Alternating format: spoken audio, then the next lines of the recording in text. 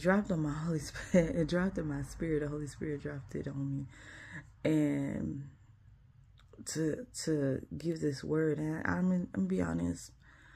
Although I follow Tiffany Montgomery and her under her tutelage, because I'm learning a lot, and a lot has changed for me since following her. And then there's even been people who tell me that I shouldn't, and I'm like, you know, they might not see what I see or whatever, but it's the reason why, you know, I follow her. And not a lot of people can get down with how she is and how she present herself or present the word of God. But, you know, she be speaking truth, so it's like, it is what it is. So anyways, God kind of dealt with me